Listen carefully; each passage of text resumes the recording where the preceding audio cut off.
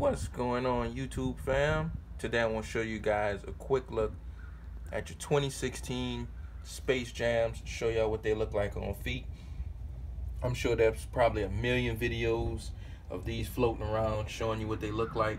So I just wanted to do a quick little video, show y'all I was able to scoop these up fairly easy and add these to my collection.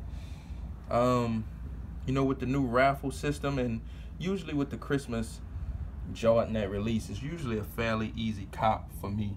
Usually don't have too much issues with getting the shoes. They usually flood the market and make a ton of pairs.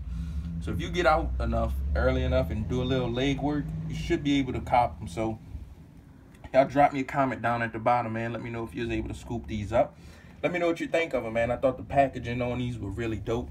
I'm gonna do a review video of these also, and I'm gonna toss that up, either a link to that video in the description of this one so you can check it out, or you can just head to my YouTube channel and you can check that out.